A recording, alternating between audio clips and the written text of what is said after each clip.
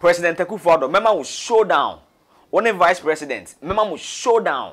Me donyame, I will challenge President Akufo Addo anytime. I will challenge President Akufo Addo any day. Hey, fire service, reserve your gadgets.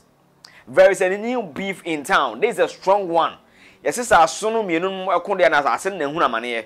Na ebusuya ma mention na memu akwa ba Emra Testy TV so live on Testy Trends with me, Nation Fighter. And then the 26 August 2023 and NPP Special Delegates Conference no etodwa.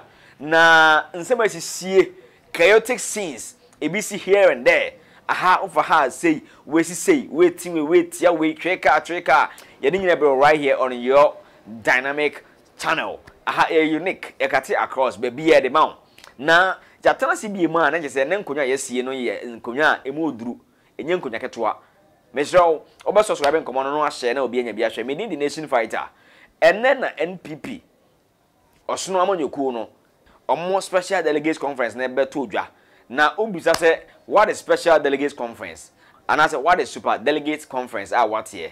It is all appears say NPP akonya to ewo party no mu na shortlisted 10 members, 10 membership race and na eyi wonti a mo pre akonya ba ko no na mpani atanase mpanifo atanase hu say nipa du de omodo so no do ti wosi yi enum free na kanum ti echemu say hu half ko na ka half na ye the men omo na nyame adoma November omo ko gina kono na ya to omo so aba na yi 1 ekomesi na waye NPP flag bearer obe replace just ended administration of President His Excellency Nana Akufo Addo nti ebeyi leader ba ko na flag bearer ba ko obe replace Nana na one other parties akopre edakofre so ewo the coming up elections 2025 I 2025 president ebeyi no Ghana anu say nti special delegates conference no appears as 16 regions in Ghana.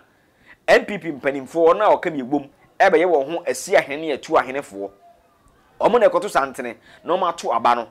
Ayi 5 shortlisted members na omo be contest for flag bearership race no. Endi number dun na egu screen so na all show omo no. E say half obekọ na ka half na ya to awie. De do de esi anya esi awie. And de esi aso na esi no. Na mu nsema apie no dawson. E say ayi mo say hu akafa anefa ade agu.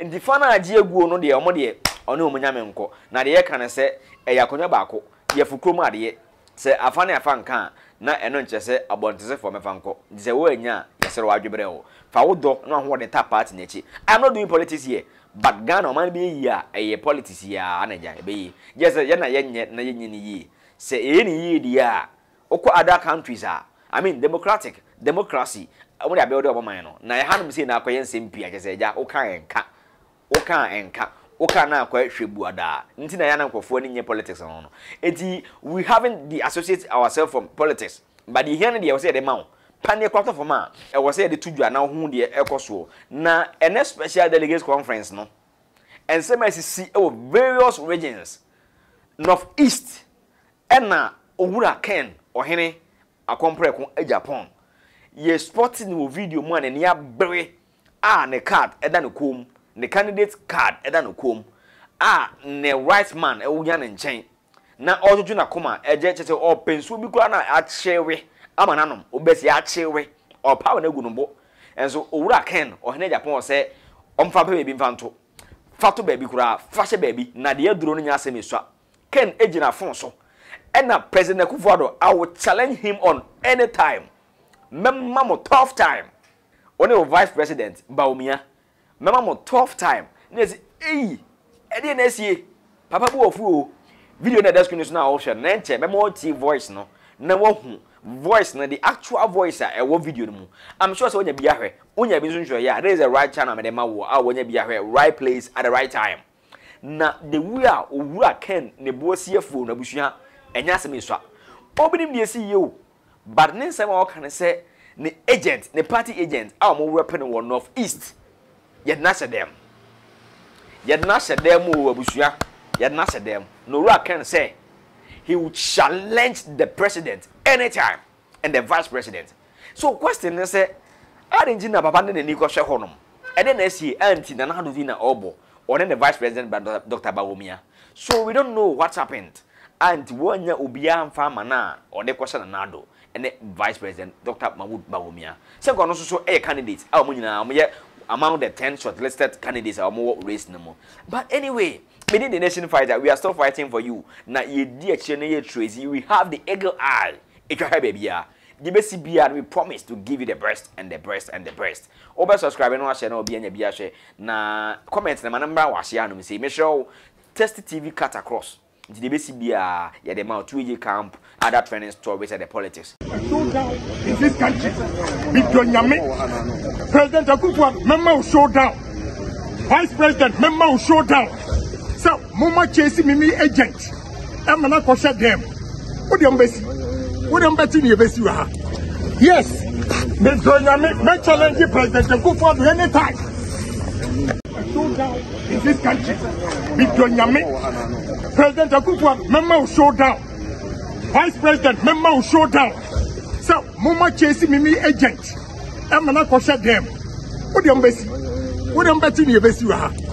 Yes, me challenge President Akufo Addo anytime. Showdown in this country. President Akufo Addo, member will show down. Vice President, member will show down. So, Mama chasing me agent. I'm not going to shut them. What do you embassy? What do you embassy in your embassy? Yes, me challenge President Akufo Addo anytime. Our agent is in the hospital. And they were showing the vote because they were voting for the vice president. So they've been asked to show the vote. If they add those results, what would you do? If they add the result, it's obviously a public sham. That's why I'm telling the entire world, including His Excellency the President, to put his foot down. Because if we all make rules and we decide that the rules will not be enforced, the rules are for the benefit of the public and the candidates, and yet on the ground they will not be enforced, force is applied, impunity is applied, and nobody is able to do anything about it, then the result is a sham. But some can say that, your request is a bit far-fetched. The matter could be easily resolved. Why? In what way will the matter be resolved? If the ballots that were showed have gone into the box, how will the matter be resolved? The ballots that are being showed have been put in the box. How will the matter be resolved? The rules say that any ballot that is showed is invalid.